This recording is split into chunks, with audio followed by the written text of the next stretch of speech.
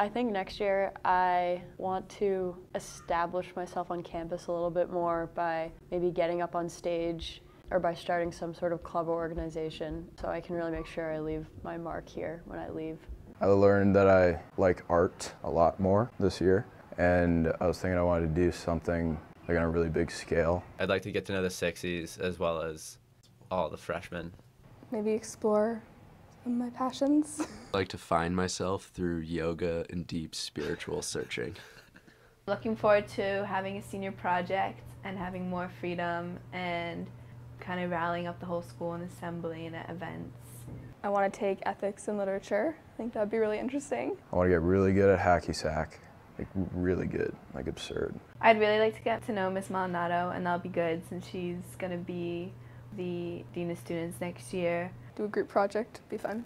I want to get faster in running and like in knowledge speed.